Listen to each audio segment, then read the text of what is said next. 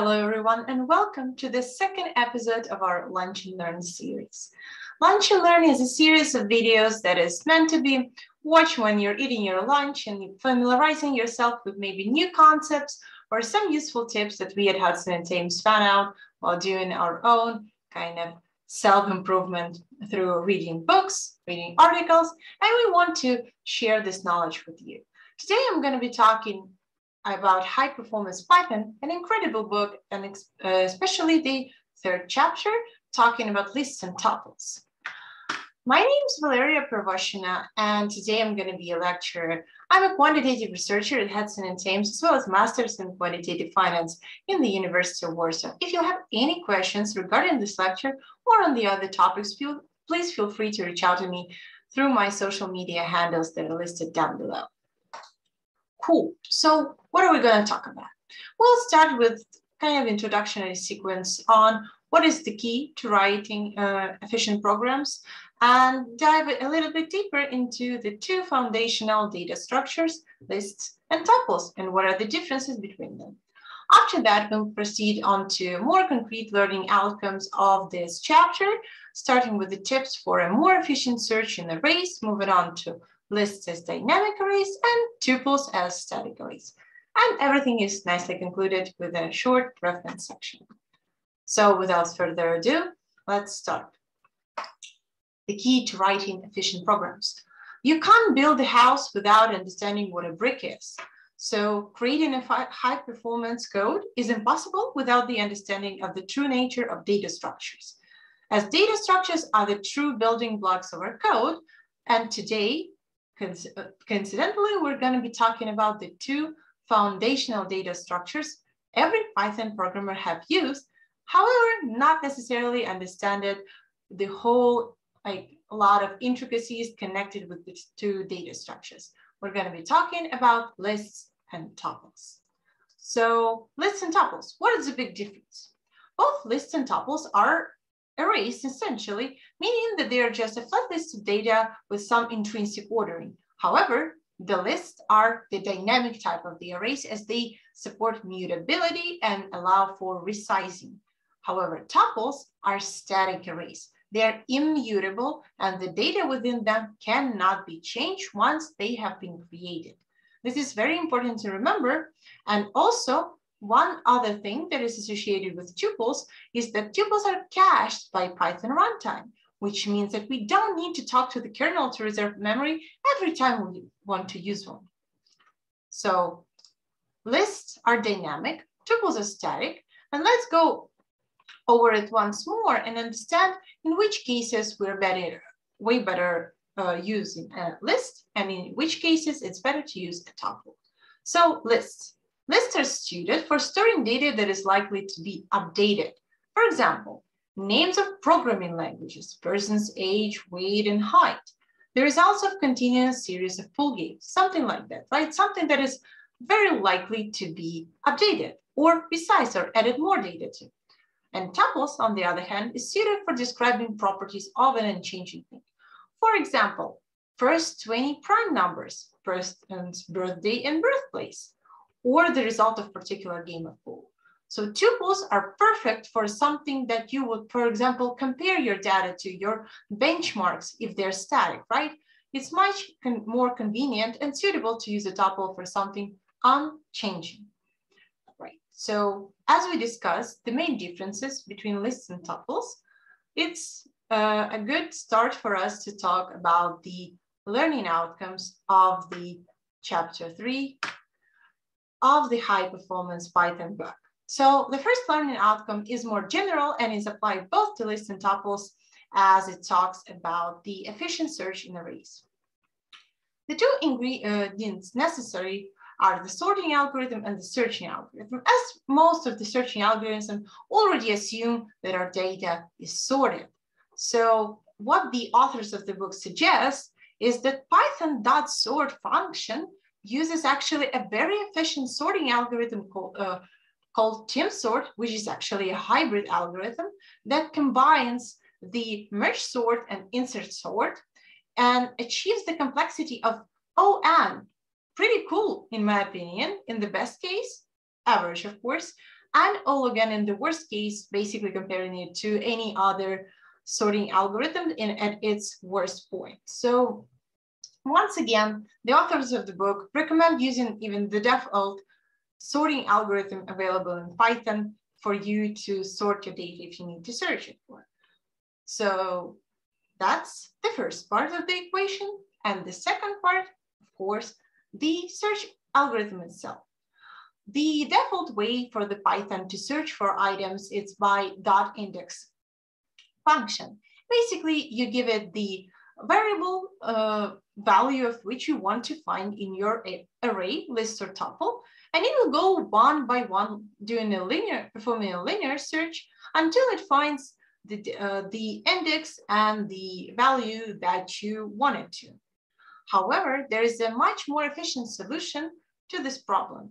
It is binary search. Binary search has an average complexity of O log n, and instead of looking at the items of the list one by one, it starts right from the middle and halves the list over and over and over and over again until the correct value is found, making it much faster than aforementioned linear search. And you can see the brief description of the algorithm on the right-hand side in the picture. As you can see that we have our target 7, and first we compare it with the middle value, right? And as 7 is smaller than our middle value, after that we only be looking at the smaller, lower part of the list between 2 and 8. And then after that, we'll still again find the middle point, 5, and do it over and over again until we find our index value 3 for our target. The inbuilt Python bisect module simplifies much of this process by giving easy methods to add elements in a list while maintaining its sorting. For example, in sort method. Now it's the natural time for us to proceed into talking about lists. So we've already mentioned that lists are dynamic arrays, and they support resizing operations that can increase the capacity of an array that already had the set amount of memory allocated. And it's natural for lists to make the mutability its key feature. In the best interests of Python developers was to create a way that is create the way for lists to be as fast as possible at its key goal, being mutable. So here we get the append procedure. The append procedure has the complexity of O1. This is incredible. The speed of append procedure is always O1 in the best case and in the worst case. However, it comes at a cost, and the cost, unfortunately, is in memory usage. So let's see how the append procedure works out. On the right-hand side, you can see the visualization of the procedure, and right now I'll describe it to you, and you can follow kind of line by line. When a list of n is first appended to, a new list that is big enough to hold n+1 elements is created by Python. It's important to note that the size of the new list created is not necessarily n+1. It's rather, its size is m, while m is greater than n. And the m value is calculated in the list allocation equation that you can see a bit lower in the slide. To provide for future appends. So it's usually allocating a bit more space than n+1, depending on the size of our original list. After that, the data is copied and the old list is destroyed. And you could have guessed it yourself that even though the amount of memory headroom is small, which each time you append, it can add up really, really quickly. For example, we have a list of 100 million elements, and this list of 100 million elements, after a lot of appending, will have 12,500,007 more elements in memory allocated than actually elements in the list. Pretty crazy, right?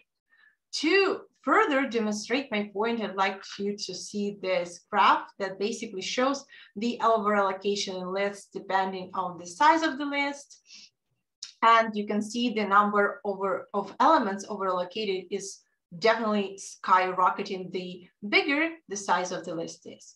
However, so you need to be very cautious about the memory overallocation. However, it definitely this is our minus to our plus to make everything harmonious. The plus is that appending is fast, mutability is super fast, and the minus and the drawback is that the memory overallocation is a bit bigger than we would ever wish for. So mutability, we talk about that. Now it's time to talk about tuples and the static arrays. Being static allows tuples to not worry about the efficiency of mutability, resizing, none of that thing, and kind of conserve its resources that it needs for it to exist, and kind of opposing to all of the overhead costs that needed for the list. So the first point for the tuples is that there is no in-place resizing. What I mean by that is to actually resize a tuple, the only way you can actually do this is by concatenating the two already creating tuples. And what it does not kind of makes the initial tuple bigger, or rather it creates a new entity, a new tuple that is the size of the two tuples concatenated. So no in-place resizes in there and no need to account for that. It means that no extra resources are allocated for that.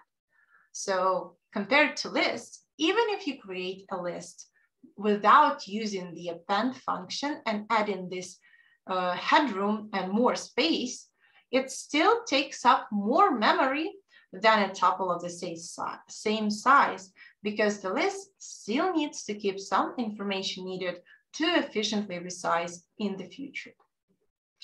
The second benefit of using a tuple is resource caching.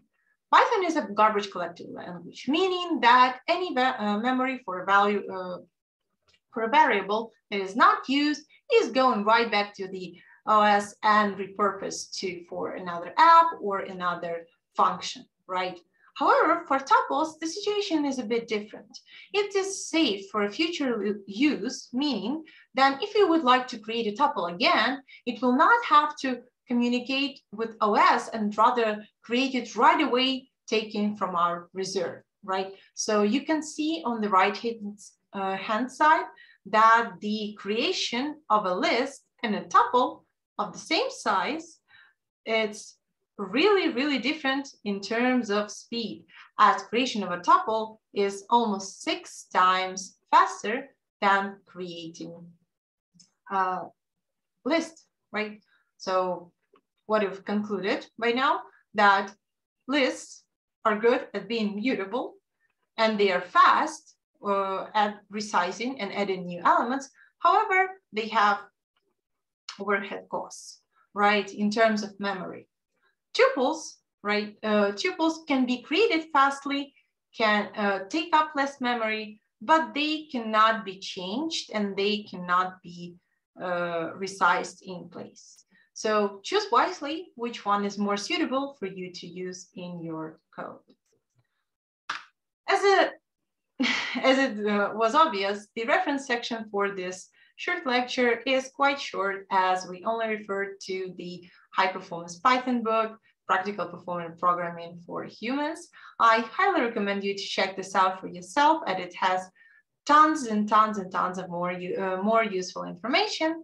Or you can wait for us to create a new video and maybe even more on this topic, as the next one should be the one on dictionaries and sets. And I highly recommend you to check that out in the future. So if anyone has any questions, my social media handles are listed down below and I'll be glad to answer them. You can also always write your questions in our YouTube comment section. Please press like for us to understand that you like this video, subscribe for more information, and thank you for watching. See you next time. Bye-bye.